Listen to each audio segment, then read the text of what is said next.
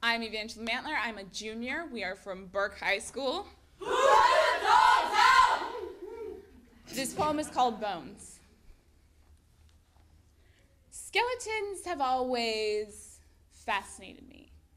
In my dreams, I run my hands over their ribs like xylophones. I let them swing. Clack. A ghostly wind chime. A macabre orchestra. I'm infatuated with the way they have nothing to hide. All they are is out in the open. But the marrow that makes them up is a toxic elixir for me. As a child, skeletons were intriguing. How could this element of ourselves be so unknown and uncomfortable? Growing up, I learned it was because skeletons are never supposed to show. They are the behind-the-scenes crew of our creations, the silent spectators of our struggles. Concealed inside closets, skeletons mean secrets. But there's not just a skeleton in my closet. There's one inside of me, sticking through at odd angles and exposing the hidden truths my body is built upon. From the moment I could think, I created two selves. The skin you show is the biggest lie you've ever told. She says we're two selves, but really, I'm the one in charge, each day settling deeper into her body. It's at the center of my being now, my spine. There's no way to remove me. I'm a part of her.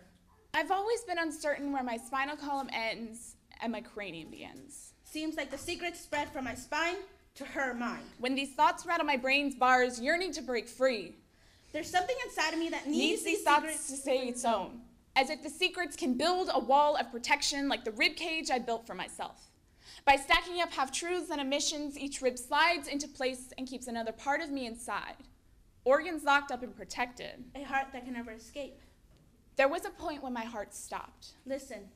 The beating was stilled and all was silent. Listen.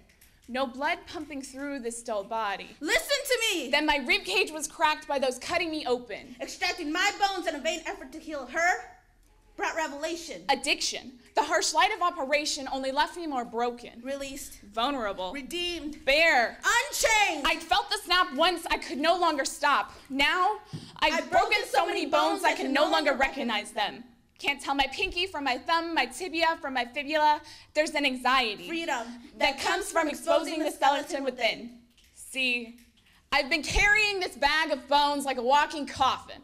And although they hold me up, the secrets weigh me down. I'm so tired of fighting my need for secrets. You may as well be buried.